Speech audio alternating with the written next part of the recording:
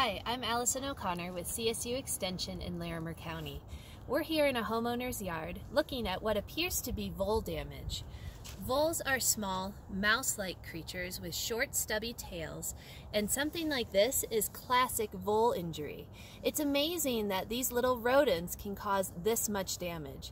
A surefire way to tell if it's vole damage is to actually go and look at the branches. What you can see here is that these voles have girdled these individual branches. And so during the winter months, when they're short on food sources, they tend to chew a lot of landscape plants. Junipers are one of their favorites, but they'll also go after perennials and shrubs like roses. The best way to control voles is to try to find their active tunnels and use unbaited mouse traps. There are certain repellents that also seem to be effective, like milorganite, which is an organic fertilizer.